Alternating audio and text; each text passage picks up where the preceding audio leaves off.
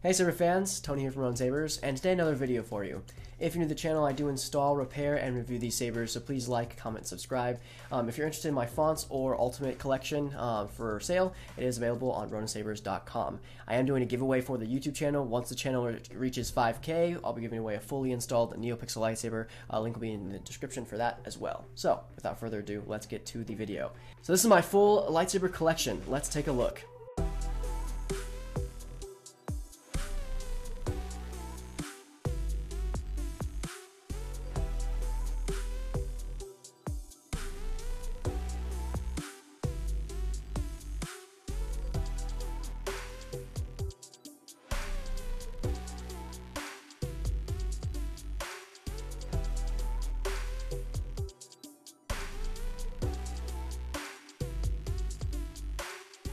As you can see here, there's a lot of sabers. That's kind of it. End of video. So, I've got a lot of sabers here that I'll go through and talk about my personal collection, my Obi Wan collection, how those are separate, and all that jazz. I'll talk about what they're installed with, if they are installed, if they're not installed, if I plan on keeping them, if I plan on switching them out, and for what. History behind each saber and how I got it. And so, yeah. So, first things first, we'll mention my first Neopixel lightsaber I ever got installed. Well, first FX saber, I should say. The first saber I got was by Shamim from Shamim Custom Sabers. He gave me a K4V2. It was installed with a prism lightsaber, tri-LED, blue, royal blue, green and white, I believe. Or not, it was blue, royal blue, green and white. And so it was a really, really good saber. I upgraded to Profi eventually and then ended up selling it because I wanted the most accurate. So I ended up switching out for this MK1, which we will get to. So then, after that, I installed my first Neopixel lightsaber, which you will see here in the background. This is my Darth Maul lightsaber. Again, all these sabers will have links in the description if you want to go see the separate individual video of the install and stuff. I'm not going to be demoing a lot of fonts, more like giving, an overall, I guess, rundown of the hilt and the install and process and all that jazz. So, link in the description for that. It'll be a terribly long library. And so, yes, my Maul I have installed initially with my first installed sabers. It's very close to my heart. I've had it for almost 4 years now. I've actually reinstalled it a while ago, a separate install video for that. Now it has a fully removable chassis. I did have it with just like all of my Sith fonts on there and a few extra ones that I was messing around with because it was just the one saber I had that I could just put, anything on. And now I've gone back and only put Darth Maul fonts from, Phantom Menace all the way to the end of Clone Wars and even, I guess, when he dies on Tatooine from Rebels. And so, so that's just my Darth Maul lightsaber now for my Obi Wan collection. After that, I got an Episode 1 Obi Wan. This right here actually isn't the original lightsaber I had. I had originally a Parks/Corbeth Episode 1 OWK, but I ended up switching it out when 89 Sabers came out with their design, the OWK-1. So I ended up selling that one, and it kind of paid for this one. This one is installed. Very, very cool. It's a lot lighter than the other one, the Parks one. Blade cap. It has a fully removable chassis system, just like the Maul. I believe this is from Shimino's workshop. I do have a separate video installing that as well. All my fonts for this one just go through Episode 1 all the way up to the beginning of the Clone Wars because of Attack of the Clones and stuff. And so, yeah, I don't think I've actually done a review on this one since the fonts were the same for this one and the original Parks version I had. I decided I didn't really, or just haven't got to it yet, even though I should. This one has 2 buttons and it's a lot funner that way. Moving on, next up actually wasn't this one when I bought it. I actually had that K4V2 for a while. And so now we go back to this one where I've replaced the K4V2 for the most accurate one out there, which is a Roman Props MK1. And so this one's hella hefty compared to other sabers that I've had. This is probably one of the heaviest. I've installed it with a Goth 3D disc chassis, a Smuggler's Outpost speaker, stock Neopixel connector. This one, again, all my Obi Wan collection kind of serves as a shelf queen. I'm not going to, put the blade in and swing around too much. This is going to be telling the story, quotes and stuff, and I've actually debated on if I'm going to keep them that way or just uninstall them and just keep them empty and displayed, And so this is one of them where it's probably going to stay installed just because of all the fonts and stuff I put on it. I actually went back recently and updated all of the fonts from A New Hope that was on here because it's just A New Hope fonts with the new V2 versions that Kyberphonic has released. And so very hefty, very, very nice. And then last but not least, when I completed the collection originally, that was my Obi Wan collection, is this Episode 3 lightsaber. And this is one of my favorite lightsabers. This has been like the treasure hunt of my life, is trying to hunt down this saber. Now, an honorable mention is this Inception here. When the first Episode 3 Obi Wan lightsaber was released, one of the first ones I believe that was released was this Inception. And so and of course, who doesn't like the movie? And so I ended up waiting on that and just waiting and buying it because I didn't have the money back then. I didn't install, well, when I originally wanted Episode 3 lightsaber, I didn't end up buying one until a long time later. And I was like, oh, I'll just buy the K4V2. It'll be, as first built, so it'll kind of look like this one, but it wasn't quite it. And so when Anion Sabers released that they were going to release this hilt, I was like, that would finish my collection. As you see, it didn't work, and I have multiple sabers past then. But anyways, this had completed my Obi Wan collections thus far, and so this is installed with Profi as well. A Goth 3D Echo chassis. This has a Clone Wars font. It goes through Clone Wars all the way till the fall of Anakin, and then one Rebels font on here. And so a very, very nice install, if I do say so myself. I don't know if I will switch out this for Smuggler's Outpost speaker, but that is the way to go. But this is the Shelf Queen, the one that really completed and sold the lightsaber. Now, as accuracy goes, this is pretty spot on to the Master Replicas version. I know there's the most accurate, or claimed to be the most accurate, high ground saber out there for all of you, accuracy fans. But these 3 sabers plus the Maul was my initial Obi-Wan collection. Now, link in the description for that as well below. And so then after that, I was like, oh, I'm done, this is it. I'm just going to be installing sabers. And as doing so, I came across and got notifications about, like, Seven Chambers is making the most accurate, and that they're doing tons of, science and whatever the technical term is for the math that they were doing. And they're like, we just got the most accurate saber out there. And I was like, well, Luke's kind of, a part of Obi-Wan's story. His lightsaber is almost a direct replica of what his lightsaber was. And actually, the V2 that I have here is actually the shared stump between the two. And so I just thought it was, like, part of the story. And so my next saber in progression after getting these 3 lightsabers, 1, 2, and 3, I ended up finally being like, this is going to be my last saber. I always say that when I buy another saber, for all those that don't know. I'm always like, this is my last one. You can ask Jeremy. I'm always like, this is going to be it. And then, like, maybe a week later, I'm like, hey, Jeremy, check out the saber. And then he's like, you did not. And so this was one of those sabers where it's like, yeah, I got it. And this is it. And it hasn't been. So anyway, so this is the Mom of All Heroes. This is the most accurate so far for the Mom of All Heroes or cave scene / hero lightsaber out there. This is not installed right now. I haven't had time to install it, honestly. I've been working a lot, and it has the chassis in there that I 3D printed and kind of just left there, and so that's kind of funny. But this one, originally when I bought it, it came with extra parts and stuff, which you can see here. This one's the idealized rings on there. And I have an unboxing review for that. And Seven Chambers is such a good pal because of that. Just everything that they're doing so far. I had a Voss at one point, which I actually thought about including in this video at one point, but I sold it, and so and all this other jazz. So I got that, and I was like, I'm done, and then there was another. And so I believe after that, I ended up having, the Voss, and then I ended up getting a Dark Saber, which I ended up selling as well. And there's a few sabers that just didn't really stay. The next one that stayed, I believe, was this one. I think it stayed like this collection for a while, just these 5 sabers. 1, 2, 3, 4, 5. Not including this Mom. We'll get there. So then we get to this one. Now, this one, I wanted a V2 or a version of the V2 that Obi Wan had in A New Hope. For those that don't know, this was a shared prop in A New Hope, which actually was later used in Return of the Jedi, which is known as the V2. And there was a wire, which I ended up drilling holes for that. It actually came that way when I bought it. It had a little kill switch here that turned on the motor, and this would spin, and actually there's new evidence out that it wasn't the neck that spinned, it was this little nipple. And then later Mark Hamill or Luke Skywalker, or someone, or even Alec Guinness might have, dropped it and broke this thin neck here, which caused this whole emitter to spin. And eventually in Return of the Jedi. And so so we'll get there too with the Seven Chambers V2 that's either coming out or out right now. I guess it's out right now for pre-order. Definitely go check that out. But it'll be way more accurate than this. This is an Anakin Starkiller lightsaber. And originally it had the electrical motor in there and everything that had electronics, so this would spin and stuff like that. The guy didn't want it because it was an unfinished product, or not product, but project he was working on and sat on for years. And I was like, I'll take it from you. It was like maybe $400 for everything. And I was like, yeah, sure. I might have been able to get him less, but anyway.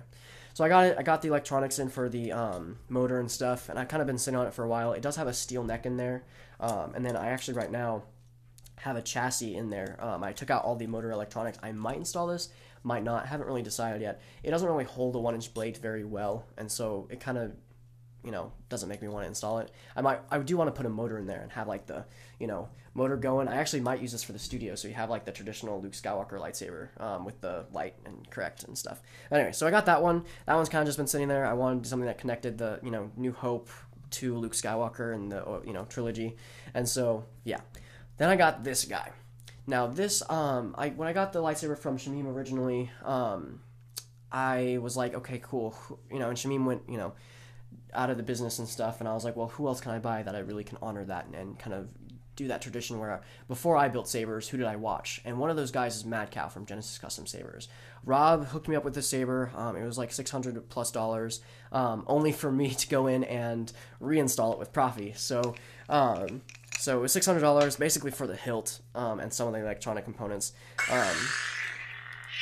And so you can see there's a Profi board. I have a review going through about how I updated it and stuff. Removable battery. Smuggler's Outpost speaker. Very loud. Probably the loudest saber I own in this collection so far. And it has all my favorite fonts on there. It has a sub blade. This is the first time I coded a sub blade at the time. And so a sub blade is basically isolating a pixel in Profi. And so you can code it to whatever color you want. And so what I did was basically isolated one pixel, and I have it pulsing like a crystal while the saber's off, which you can kind of see there. It's a lot more evident with this one. So I got this one, held on this one for a long time.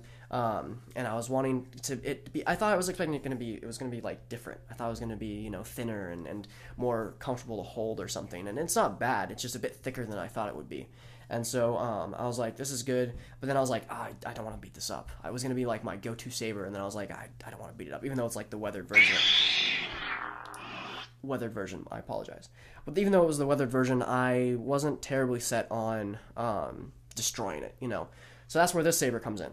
So this is my custom MHS saber build. Now, it was weathered by the wonderful Benji from Nerf Herder Customs, and he gave me a chassis for it, and I installed it. Beautiful, beautiful saber. I replicated the Luke buttons, so this one blinks when it's on, and the red one blinks when it's off. And then I did also a sub blade for this as well, so when the saber's off, it'll blink like a crystal, just to give the saber a bit of more life. And so also has a Smuggler Outpost speaker, even though it's not as loud as this one, because it... the chassis ends here, and all this is space. So I might still go put a like 1-inch connector in there, and make it maybe a little louder if I put PVC pipe in there. I don't know. We'll see. So that kind of concludes that stuff. And one of the last ones I picked up around the same time I got this one installed was that Revan saber you see in the back. Now that is a Revan the Crusader, won by Pearl or Harbor. No, it's not Pearl Harbor. It's just Hard Harbor sabers, and it was a limited run. They only did a few of them. It's kind of weird actually. That saber was installed with a tri-LED red, blue, green, and I was like, okay, cool. And the guy was only selling it for maybe $400. The hilt alone was about $150, $300. I think it was $350. And so I was like, well, that's a freaking steal with Profi board costs right now, and I can just convert it to Neopixel. Not that big of a deal. And so my idea there is to have a Jedi saber for myself and then a Sith saber for myself. And so that serves as my personal collection. So the difference between these sabers here, with Maul included, and then these sabers and my Revan Crusader is that these are my personal lightsabers. These are my custom, Cyrus Ronin, my Star Wars character. That's what these sabers are. These are mine if I had to go to sabers. These are my collection. This is the Obi Wan collection. This is telling his story from when he's Padawan all the way till the fall of the Republic and so on till his death, and then on with lineage with Luke Skywalker. And so what's finally getting there, explaining the collection, I was like, okay, I'm done, blah, blah, blah, that's it. I found a Facebook guy. He sells sabers all the time. I forget his name, but he went in and was like, "Hey, I'm selling this Ultimate Hero, or not Ultimate Hero, sorry, Mom of All Heroes. That is the most accurate because of the accuracies that's being done." And I was like, "Well, what accuracies? I thought that was already the most accurate." And it is. It's very, very accurate. But this one comes in with I had blemishes and stuff on this one that I caused when I was just messing around with it and picking it up and moving it places and stuff like that. And so there's this one. That's just kind of my first one. These are both first gen Marvel Heroes Elite versions, so these both came with extra parts. I'm actually selling the extra parts right now on my website, and so definitely go check that out if that is still available. But yeah, so I got this one, and you can kind of tell, I'm not sure how well you can tell, but I can put photos up here probably, but there's accuracy mods done to the Marvel Hero to replicate the prop that was used.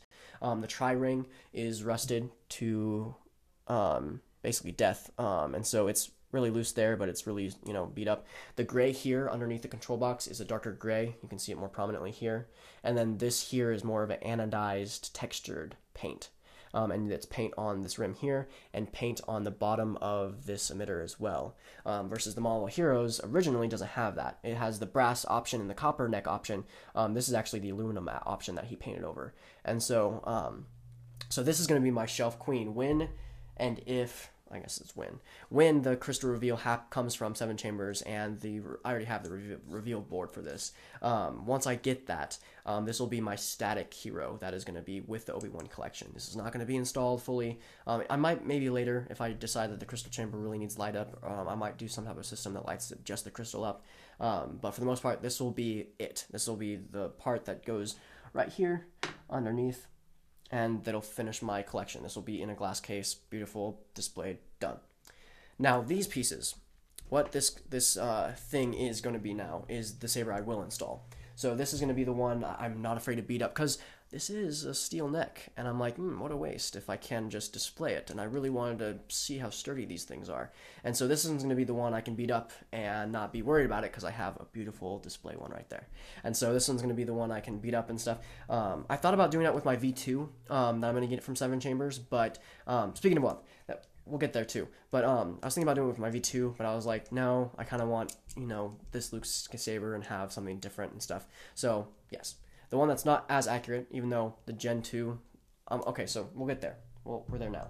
So next up on the list of sabers that have not arrived yet, that will be, we have a third Marvel Heroes, but this is a Gen 2 version. So this is the Gen 2 version will be made 100% in the UK, Lewis's hometown from Seven Chambers. It is 100% more well machined, more accurate because more references came out. They could do more measurements, all that jazz. So the Gen 2, which is actually even more apparently accurate than this, I will be having as well.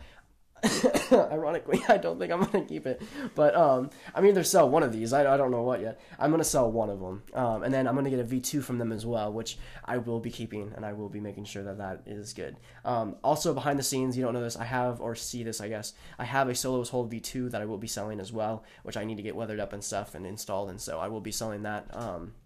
And so, yeah, so that's all of it. That's kind of it. Now, I'll probably kind of go into depth about my personal sabers, I guess, a little bit. So, originally my character was kind of an Old Republic character. It was supposed to be like 2,000 years before Phantom Menace. And I was supposed to be a Mandalorian Jedi. And everybody instantly thinks of Revan. And so I was like, no, I think I kind of like, because after reading iJedi and after kind of, Return of the Jedi and all that jazz, I kind of decided that I liked the New Republic era. I liked seeing Luke train the Jedi and seeing all of these different, Jedis that hold blasters, that type of stuff. And so I kind of started growing on me Corran Horn and, getting in that universe and stuff. So my whole Jedi story with these sabers is that I'm after Return of the Jedi. This is supposed to be a thin neck. So also upon the saber of going into the grand scheme of things of sabers I will have, I plan on remaking the saber for a display piece with a thin neck system. So it'll basically be the same design, except this will actually be a thin neck because the modular hilt system has a thin neck system now, and I want to utilize that. And so that'll be one of the last sabers that I'm going to collect. Don't quote me on that. And so, anyways, going back into this, I wanted to make my own fonts, and now that I've been making fonts for a while now, I want to make my own font. And I haven't quite done it yet. I've been trying to replicate and trying to master what I really want as my font. And I'm not going to end up selling it. I'm not going to do anything, but it'll be my saber font. And so I'll make a grand, display of it and show you guys, I'm sure, but it'll be just for these two sabers. I guess three. The Darth Revan is technically mine. Crusader. I call it Crusader. And so, yeah. So those will be my personal fonts, the ones I can bring to places, the ones I can wear on my belt, that type of stuff. Those will be those sabers. And so they'll have only fonts that I really, really like on them. These will all be character fonts. All of them have Obi Wan or Luke Skywalker or Maul specifically designed and only colored to those specific fonts as seen in the movies and stuff. So that kind of concludes, I guess, and so I have two episode 3s, as you see, the OWK3 and the Inception. I've had this one for a while. There was a blemished kit originally, but there's nothing really blemished about it besides, I actually don't think there's anything blemished about it. I'm going to end up selling it or giving it away. I've been doing giveaways, or doing a giveaway now. I'm going to end up probably doing a giveaway for that as well, because I don't need 2 episode 3 Obi-Wans. I probably don't need 2 moms, but, you know, I just not going to use the next system for the Inception. So, with all things being said, that kind of concludes my full Neopixel collection. Majority of these are installed. I'd say about 5/8 installed, and then about 3/8 not. And so, yeah. Again, starting my collection, I never thought I would have got this far. I thought once I finished this collection, I thought it was going to be it, and I thought that this was going to be the end and stuff. But as I installed more, I learned new things about subblades and accents and, you know, gesture features. And now Profi OS 6 is out, and I'm making fonts and all this other stuff, and I had no idea that it was possible and that I'd get this far and have, you know, 10, 11 sabers just lying around. And so it's been a really cool journey and stuff like that when buying sabers, and I think I'm going to slow down the collection. I think this is going to be it. If I do end up buying sabers, I'm going to switch them out for another. You know, if I buy, you know, another V2 or something, I'm going to sell this one and get another V2 or something like that. I have to remain at a constant, you know, saber collection now, and so I'm going to end up, you know, trading out some or this and that. And so, yeah. Oh, I also have a Super Stunt Obi Wan episode lightsaber from episode 1 from One Replica's coming in. That was only, it's a blemish set. It's like $80, and I was like, what the heck? If I'm not going to use this for display or like swinging around, because 89 sabers 1 inch isn't actually true to 1 inch. I was like, One Replicas would be a good Super Stunt. I can beat it up, fully removable chassis, and so because episode 1 is one of my favorites too, like grip wise, and so yeah. So I'll have that to mingle around with. I'll settle on something and stuff. So about, let's see, 13 sabers. We'll say 13. That's my birth date, day number. So we'll stick with 13. Yeah. I think that's it. If I didn't cover something, I'm sure I will in a 2023 or 2024 or whatever the next time I do a full Neopixel collection. And we'll see how much it changes in that next video. So I hope this was kind of fun. If you have any questions about my collection, and if you want to add to it and, you know, see what, in your opinion, how would your Obi-Wan collection look? How would, you know, it differ? I have thought about getting a skinny flex, because that is such a big part of Obi-Wan's, you know, collection, is Anakin's lightsaber from episode 3 in the fall, and him having it for 20 years on Tatooine. And so I thought about that for a long time. We'll see if that happens. But yeah, I hope you enjoyed this review. I'm glad I've you know, collect this many sabers and that I'm into the hobby and I install them. And so, of course, I hope you have a wonderful day, and may the Force be with you.